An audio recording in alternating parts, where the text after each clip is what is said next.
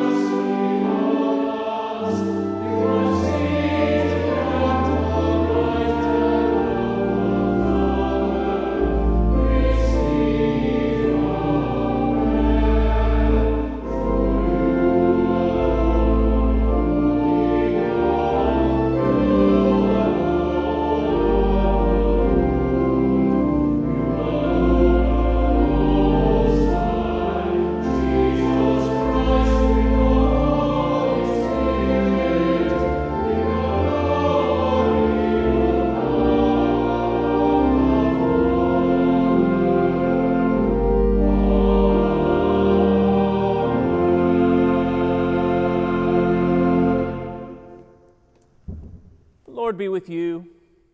Kneeling, let us pray.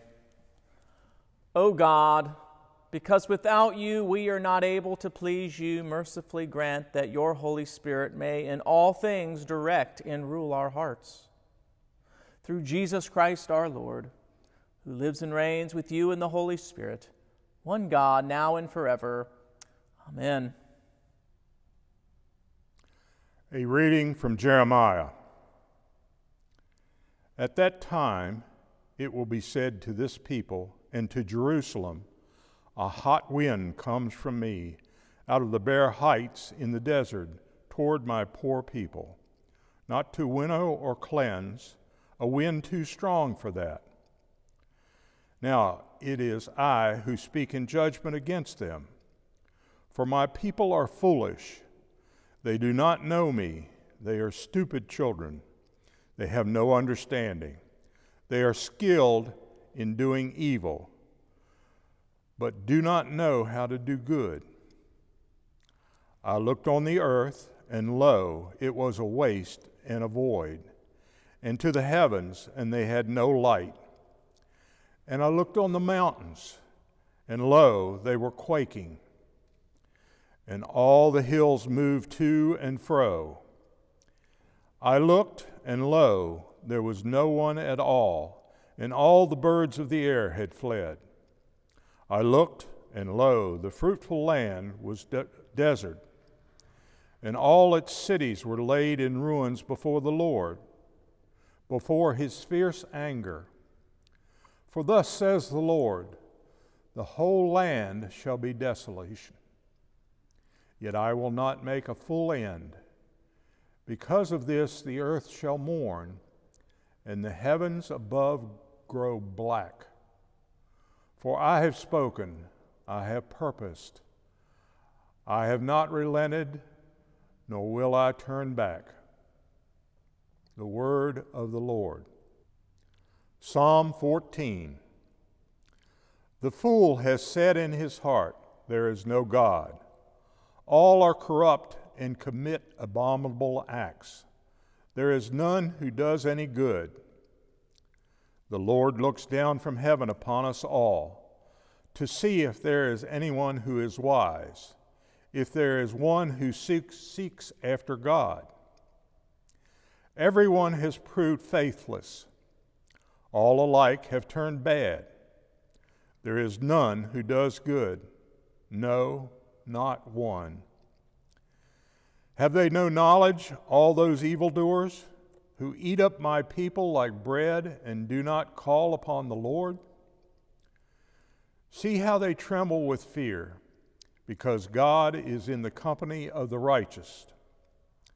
Their aim is to confound the plans of the afflicted, but the Lord is their refuge. Oh, that Israel's deliverance would come out of Zion. When the Lord restores the fortunes of his people, Jacob will rejoice, and Israel will be glad. A reading from 1 Timothy. I am grateful to Christ Jesus our Lord, who has strengthened me, because he judged me faithful and appointed me to his service, even though I was formerly a blasphemer, a persecutor, and a man of violence.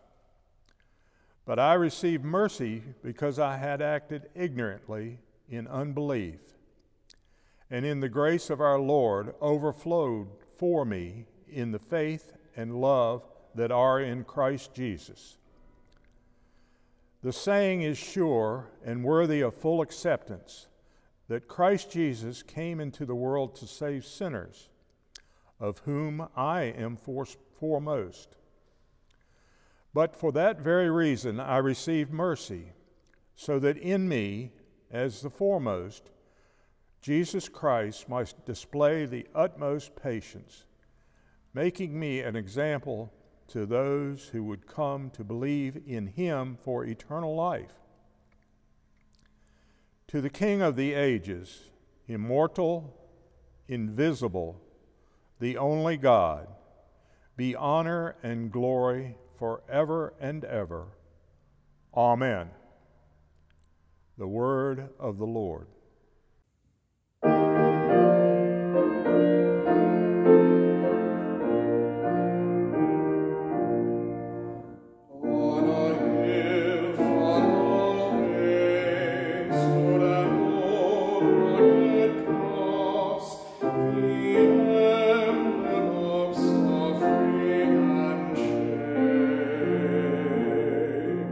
And I love that old cross.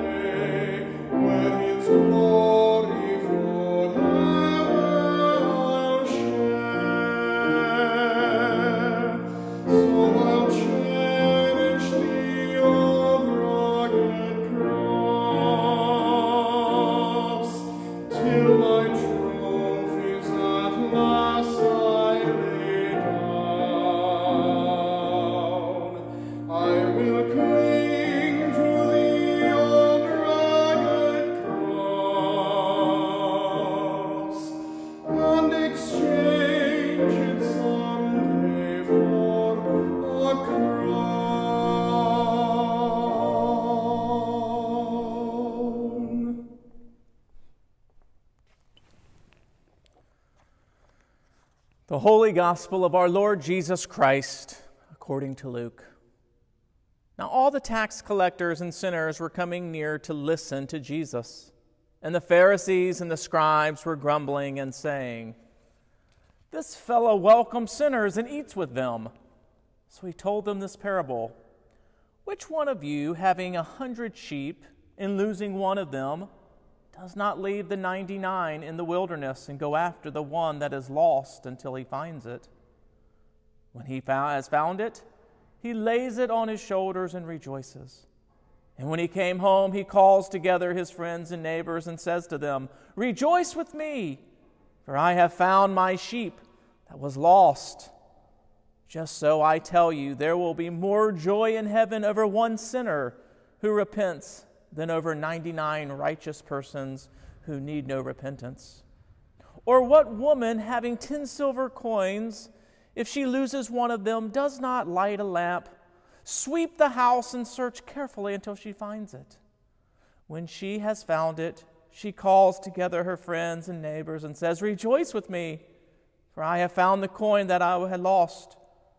Just so I tell you, there is joy in the presence of angels of God over one sinner who repents."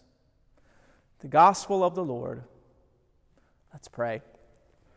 Lord Jesus, may the words of my mouth, the meditation of all of our hearts be pleasing to you, in the name of the Father, the Son, and the Holy Spirit.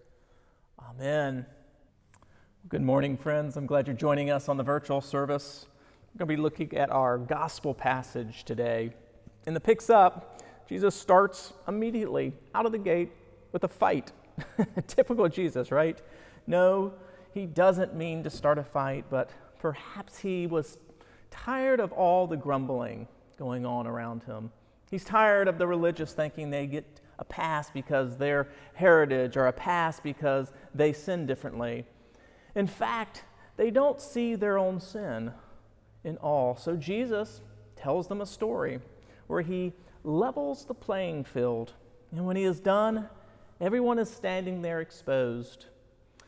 What are they today? What are you to do when you become the emperor with no clothes, like these religious leaders here in our scripture passage today? You want to know what you do? You return to Jesus. Better yet, you fall back onto Jesus, entering Christ, the Good Shepherd, as the parable transitions and unfolds from the image of a bad shepherd, the unbelieving religious leaders, to a good shepherd, which is Christ. There is a stark and glaring theological contrast between unfaithful shepherds and faithful shepherds. And two things actually strike me in this passage. Number one, the shepherd seeks the lost sheep. The sheep don't try to find the shepherd seeks the lost sheep. We can't find him.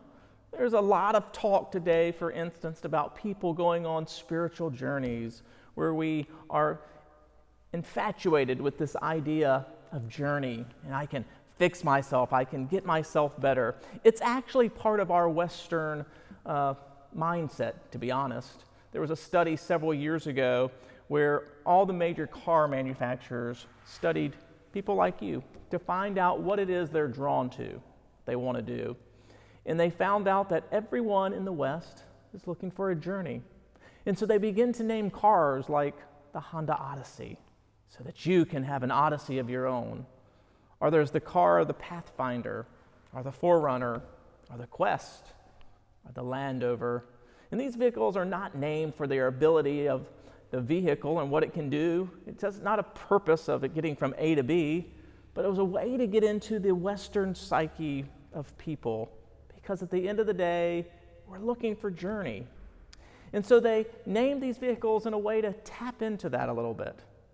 But those journeys, if guided by the self and the whims of the moment, can only lead away from the Good Shepherd. Listen, friends, we don't seek him. He seeks us. We do not make a decision for him. He decides to find us. It's all the work of the God for us in Christ. He leaves the 99, but there to find the one, to find the one that's the farthest gone. But there's a second thing that shocks me, that stands out. Number 2, the Good Shepherd pays a price to carry the sheep back to the village. If it's not found and carried back, it'll die. And the shepherd risks his life to find the animal and pick it up. Mind you, this animal probably weighed about 70 pounds. And then he carries it all the way back to the flock. It's a mark of his strength, his courage, his character. And the shepherd, what does he do when he finds it? He rejoices when he finds his sheep. For his work has barely begun when he has located this lost animal. The image of the shepherd's sacrifice for the sheep is captured in early Christian art. If you've ever studied early Christian art, you'll see that picture a lot, where Jesus is pictured with a sheep on his shoulders, so to speak. Several years ago, Jan and I were in Israel, and one of the museums was featuring this type of art. And there were these 3 beautiful pictures that were depicted that day. And one of them just completely leveled me. It was a man, Jesus, and he had this animal that was so big, it was bigger than him. It was a massive sheep on the shoulders of this good-sized Jesus. And you look closer at his face, one would have thought he would have been like huffing and puffing and trying to do this and laboring. You see the strong Jesus, willing and able to save, not with a frown on his face or a disappointing look because the sheep had wandered off. You know what Jesus' face looked like? And it's what I couldn't stop staring at. He had a smile on his face. He was so happy to have that sheep back.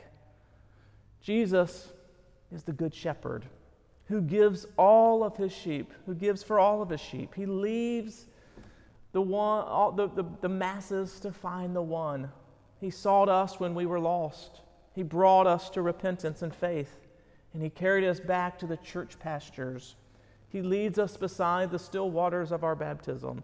He absolves our sins, and he feeds us the cup that runneth over at the Lord's Supper. And it's all the duty and the delight of him. Hebrews 12:2 says, he endured the cross and scorned its shame for you.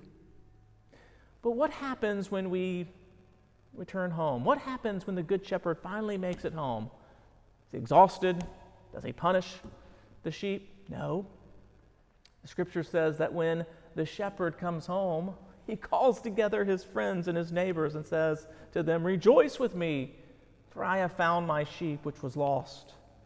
Again, remember the context of the parable. Jesus was eating with tax collectors and sinners and under scrutiny from the Pharisees and the scribes. The image of the Good Shepherd rejoicing with friends and neighbors over the lost sheep said something about Jesus. Remember, Jesus had already highly offended these self-appointed righteous men by shining a positive light on the vocation of shepherd. No law-abiding Pharisee could do this job. But then he took it a step further, and he referred to all humanity as sheep. Everybody knew that sheep were dumb, a little bit ignorant, unable to defend themselves from the wolf. What an insult this was to the highbrow religious group. But to top it, he says, rejoice with me, for I have found my lost sheep. Not rejoice with me because I have 99 righteous sheep that stayed in the pen. And the underlining statement being, not only are you a sheep, but you are prone to wander. And when you do, the Good Shepherd comes and he finds you. This was the biggest jab of all, to clarify that they don't even have the power to find God. This was a massive blow as it hit them below the belt of their self-righteousness. You see, their religious system was centered around what they did for God, how they stayed close to God, how they followed the rules and followed his commands. And outwardly, they did the best they could within their heart. But their hearts were far gone.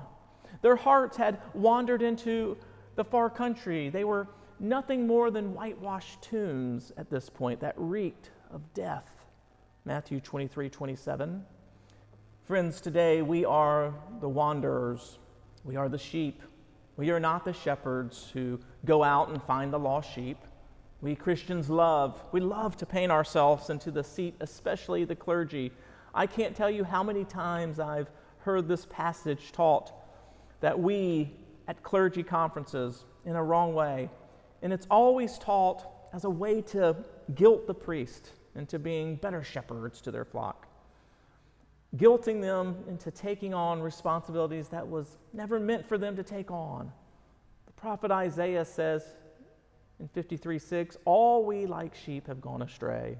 We have turned every one to his own way, and the Lord has laid on him the iniquity of us all. But praise God, the good shepherd, and the good news is this, that while we were yet sinners, Christ died for us. And in this passage, the good shepherd leaves the 99 for one lost, scared, alone, out for dead sheep. Jesus was foretelling what he was about to do for the world. I'm going to go into the wilderness of death, and I'm going to give my life so that I can find you, so that you will never be alone in the wilderness of death. Your good shepherd, in fact, does not leave you. He never forsakes us. And he is on mission to find us. He's on mission to find his sheep. And when he does, verse 6, he rejoices. I have found my sheep that was lost. Just so I tell you, there will be more joy in heaven over one sinner who repents than over 99 righteous persons who need no repentance. Joy over one repentant sinner. The 99 unbelieving Jews who kept the law but did not repent had no place at Jesus' table. They were the unclean ones, for they were still living in the filth of their sin and unbelief. But the repentant tax collectors and the repentant prostitutes and alcoholics and drug addicts and workaholics and the angry and the proud, they had a place. They had a seat at the table of grace. And in due time, the Gentiles, you and me, had a place at God's table. Here we see the pattern of the Christian life is finding the lost and rejoicing with them. The pattern of our Christian experience. The Son of Man has come to seek and to save that which was lost. You know, our world is full of lost sheep, because this describes the human condition separated from Jesus. And when we really begin to realize that we are all in that boat, together lost and broken by sin's grip, we begin to see the brokenness around us.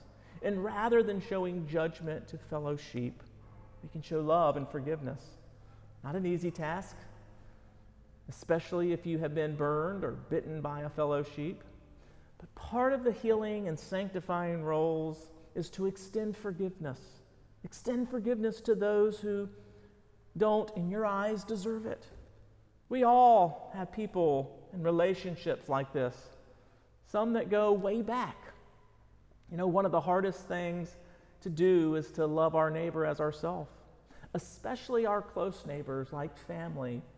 I shared with you a few Sundays back of my growing up with an alcoholic father and stepfather. One was absent, the other was abusive, and I could choose to hold a grudge. I could choose to be angry and mad, to play the victim and the blame every bad decision I make on life on that. And it wouldn't change the way God loved me. That's the ironic thing. Nothing will change that. But I could choose to forgive, to let go, to see those men in my life as sheep who are also affected by sin's condition. And rather than holding hate toward them or in my heart, I could hold mercy and forgiveness. God, praise the Lord for this, God graced me a long time ago with the word forgiveness. And one of the hardest things I ever did was sit across the table from my stepfather and forgive him, to let go, to walk away from the bitterness and the rage, and to begin asking God to heal me and change me. Not him, change me. To give me love where there was hate, to draw my sinful stepfather back to the fold. And it's taken a long time. It wasn't overnight. But today, I can honestly say that I would rejoice I would rejoice with the angels if he were to repent and fall back on Jesus. Who is it for you? Who is it in your life that has hurt you so bad? The worst of the worst, who has wounded and you and has wandered you. Who is it? Christ wants to help you forgive. You see, in the passage, the law accuses us as one of the 99, but the gospel sets us free as the one whom Jesus went after. You see, we are both the righteous ones and the lost ones. And what Jesus was ultimately trying to do was to show his reader and show us that we are sinful, self-righteous, dumb sheep who wander away from the Good Shepherd. We are all in this boat, and we all need Christ. Today, as we transition to our communion, let us remember that this table is coming to us. This table comes to us. It comes to you. We don't come to it because we deserve it. It comes to us because we desperately need it. So I invite you, during our confession in just a moment, repent. And then fall into the embrace of the table of grace and receive afresh and anew from your Good Shepherd and ask him to give you forgiveness and love. And he'll do it. Why? Because you're his beloved sheep. Amen. Well, isn't it good news to know that Jesus left everything? He left heaven to come and find you. And so with joy in our hearts, let us stand and together profess what we believe through the words of the Nicene Creed. We believe in one God, the Father, the Almighty, maker of heaven and earth, of all that is seen and unseen. We believe in one Lord, Jesus Christ, the only Son of God, eternally begotten of the Father, God from God, light from light, true God from true God, begotten, not made, of one being with the Father. Through him all things were made. For us and for our salvation, he came down from heaven. By the power of the Holy Spirit, he became incarnate from the Virgin Mary and was made man. For our sake, he was crucified under Pontius Pilate. He suffered death and was buried. On the third day, he rose again, in accordance with the Scriptures. He ascended into heaven and is seated at the right hand of the Father. He will come again in glory to judge the living and the dead, and his kingdom will have no end. We believe in the Holy Spirit, the Lord, the giver of life, who proceeds from the Father and the Son. With the Father and the Son, he is worshipped and glorified. He has spoken through the prophets. We believe in one holy Catholic and Apostolic Church. We acknowledge one baptism for the forgiveness of sins. We look for the resurrection of the dead and the life of the world to come. Amen.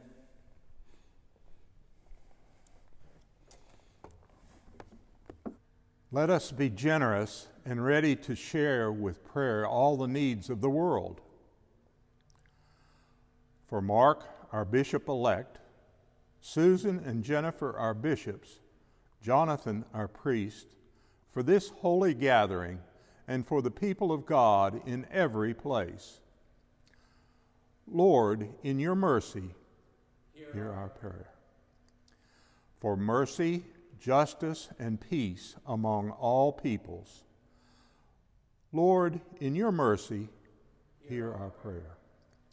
For abundant fruits of the earth, and for this good and bountiful world. Lord, in your mercy, hear our prayer. For our community, for those who live in it, and for the families, companions, and for all those we love, especially those named on our parish prayer list.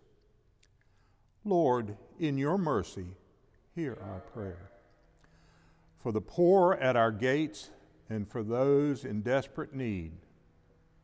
Lord, in your mercy, hear our prayer. For those who rest in Christ and for all the departed, those whom we now name and remember in the silence of our hearts. Lord, in your mercy, hear our prayer. Lifting our voices with all creation and with all the saints, let us offer ourselves and one another to the living God through Christ. Lord, in your mercy, hear our prayer. God of Moses and the prophets, hear the prayers we offer this day, and grant us belief through your Son, risen from the departed, Jesus Christ our Lord. Amen. And now let us confess our sins against God and our neighbor. Most merciful God, we confess that we have sinned against you in thought, word, and deed, by what we have done and by what we have left undone. We have not loved you with our whole heart. We have not loved our neighbors as ourselves. We are truly sorry, and we humbly repent. For the sake of your Son, Jesus Christ, have mercy on us and forgive us, that we may delight in your will and walk in your ways, to the glory of your name. Amen. Almighty God, have mercy on you, forgive you all your sins through our Lord Jesus Christ, strengthen you in all goodness, and by the power of the Holy Spirit, keep you in eternal life. Amen. The peace of the Lord be always with you. Let's greet each other in peace. Good morning. I'm so glad you're joining us today at Trinity. I hope you've had a wonderful week. Would you do me a favor? Send me a quick note letting me know that you've watched this show today, and let me know how I can best pray for you. I do hope and I pray that you know that you are the lost sheep, that Jesus left glory to find, and he loves you. He knows your name, and your name now is written in the book of life. So enjoy your forgiveness. A couple of quick announcements for you. We kicked off our year this past week. If you were not here live with us, you did not realize, but we had a wonderful party out in the Bishop's Garden. We signed up for Sunday school classes and Bible studies and service opportunities. And so if you missed out on that, I invite you to be a part of that. Let me know, and we'll get you signed up in one of those two things. Next week, we kick off our education hour. Children's Sunday School starts with Miss Susan. She's got a wonderful program lined up for this fall on the fruit of the Spirit. It's going to be a lot of fun. I invite you to get your kids here no matter what it takes. And now let us come to the table, where once again we get to come and have a meal with Jesus. And we get to dine with him and spend time with him and feed on him, so that when we leave here knowing that all is right with God. And so come to the table. Jesus is your host.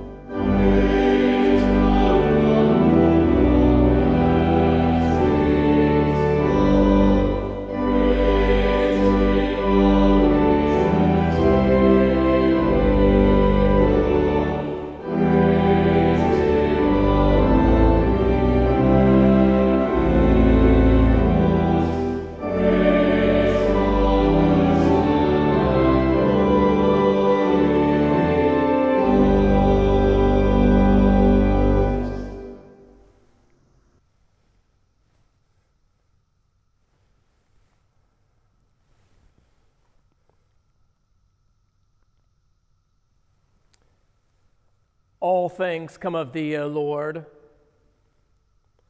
The Lord be with you. Lift up your hearts. Let us give thanks to the Lord our God. It is right and good and a joyful thing, always and everywhere to give thanks to you, Father Almighty, Creator of heaven and earth. Therefore we praise you, joining our voices with angels and archangels and with all the company of heaven, who forever sing this hymn to proclaim the glory of your name.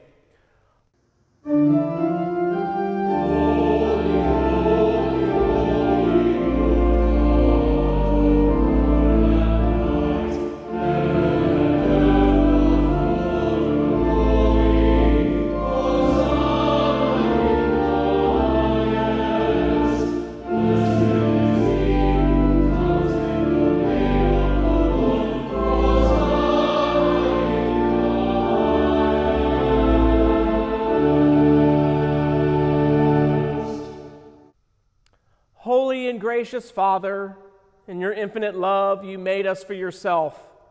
And when we had fallen into sin and become subject to evil and death, you in your mercy sent Jesus Christ, your only and eternal Son, to share our human nature, to live and die as one of us, to reconcile us to you, the God and Father of all. He stretched out his arms upon the cross and offered himself in obedience to your will, a perfect sacrifice for the whole world.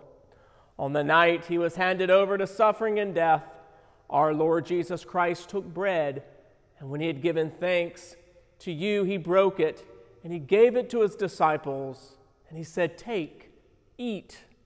This is my body which is given for you. Do this in remembrance of me." After supper, he took the cup of wine, and when he had given thanks, he gave it to them and said, "Drink this, all of you. This is my blood of the new covenant, which is shed for you and for many for the forgiveness of sins. Whenever you drink this, do this in remembrance of me." Therefore, we proclaim the mysteries of faith. Christ has died. Christ is risen. Christ will come again. We celebrate the memorial of our redemption, O Father, in this sacrifice of praise and thanksgiving. Recalling his death, resurrection, and ascension, we offer you these gifts. Sanctify them by your Holy Spirit, to be for your people the body and blood of your Son, the holy food and drink of new and unending life in him. Sanctify us also, that we may faithfully receive this holy sacrament and serve you in unity, constancy, and peace. And at the last day, bring us with all your saints into the joy of your eternal kingdom. All this we ask through your Son, Jesus Christ, by him and with him and in him. In the unity of the Holy Spirit, all honor and glory is yours, Almighty Father, now and forever. Amen. And now, as our Savior Christ hath taught us, we are bold to say, Our Father, who art in heaven, hallowed be thy name. Thy kingdom come, thy will be done, on earth as it is in heaven. Give us this day our daily bread, and forgive us our trespasses, as we forgive those who trespass against us. And lead us not into temptation, but deliver us from evil. For thine is the kingdom, and the power, and the glory, forever and ever. Amen.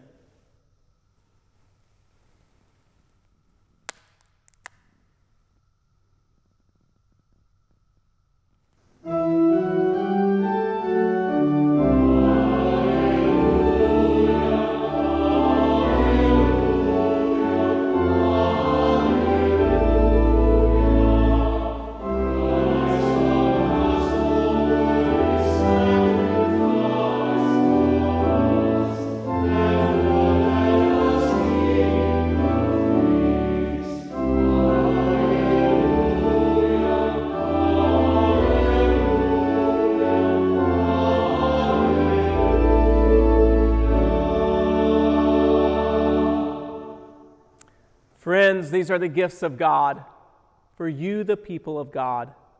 Take them in remembrance that Christ died for you, and feed on him in your heart by faith with thanksgiving.